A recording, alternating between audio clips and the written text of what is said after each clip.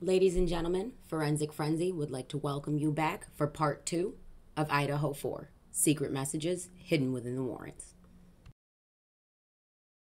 Before we continue on, let's take a moment to remember the lives of Kaylee, Maddie, Xana, and Ethan. Ladies and gentlemen, if you scroll through this video, all you'll see here today are documents you've already seen. That's not the point here.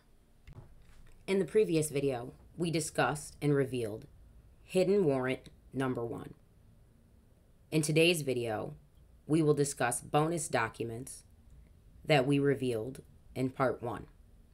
Furthermore, we will discuss what law enforcement was doing around the time of the bonus documents, as well as what law enforcement told us, the public, around the time of those bonus documents.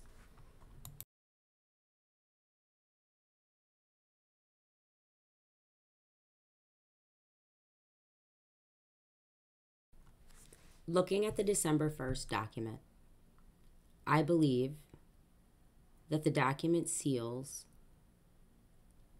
the 2 AT&T telephone numbers that were on the tower dump.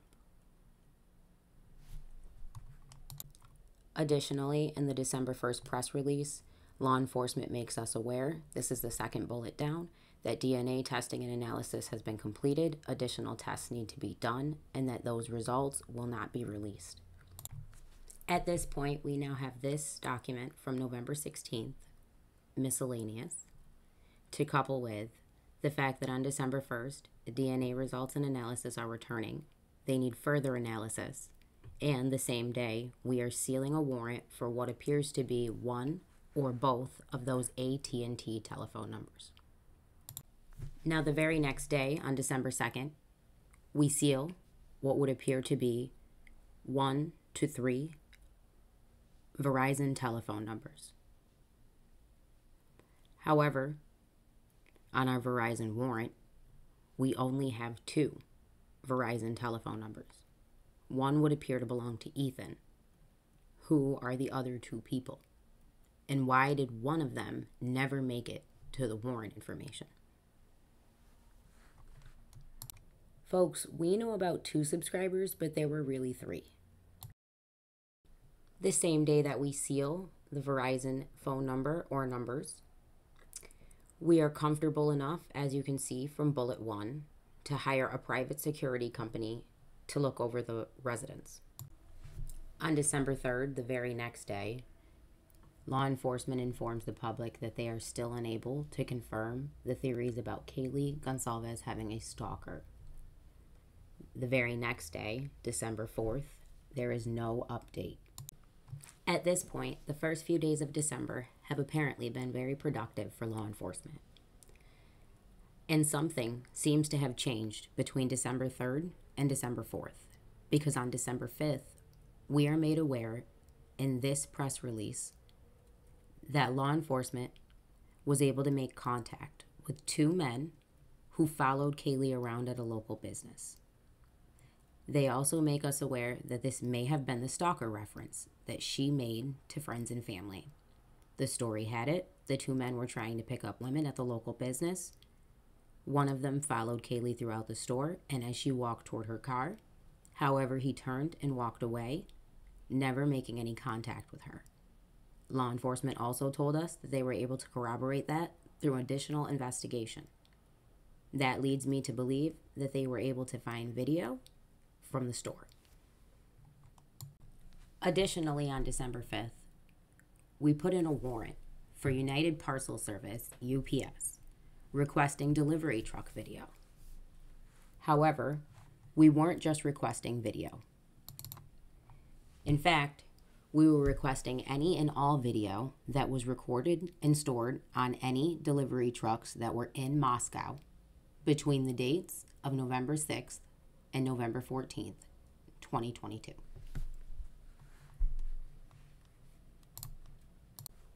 However, on December 5th, we also sealed hidden warrant number 2. So recapping December 5th, We find out about the two men at the local business who followed Kaylee around. Additionally, law enforcement puts in a search warrant for UPS asking for any and all truck video from in Moscow at all between November 6th and November 14th.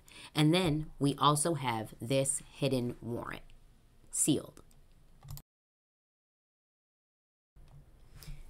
The very next day, on December 6th, law enforcement served a warrant to DoorDash looking for information about any sales, deliveries, purchases, and or transactions made to 1122 King Road from January 1st of 2022 through December 6th of 2022. Date and time of sale, date and time of delivery, purchases and or transactions, name and identification of driver, a full description of vehicle used, any and all communication between driver and purchaser is what was sought after. And the very same day, on December 6th, law enforcement becomes comfortable enough to announce that the morning of December 7th will be move-out day for the belongings of the victims as well as the surviving roommates.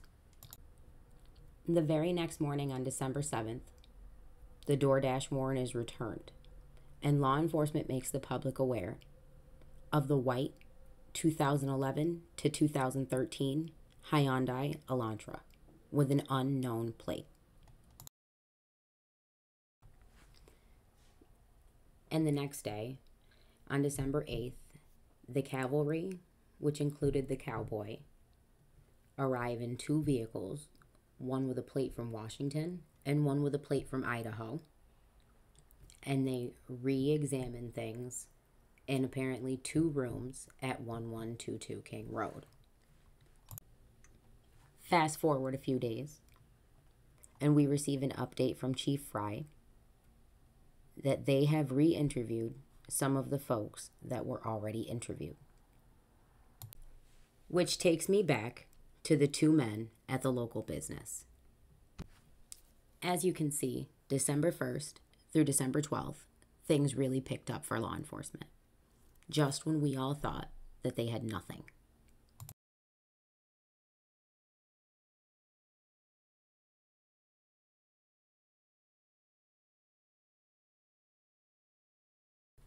As always, our thoughts and prayers are with the families of the victims, Kaylee Gonsalves, Ethan Chapin, Xana Kernodle, and Madison Mogan. May your true justice be served.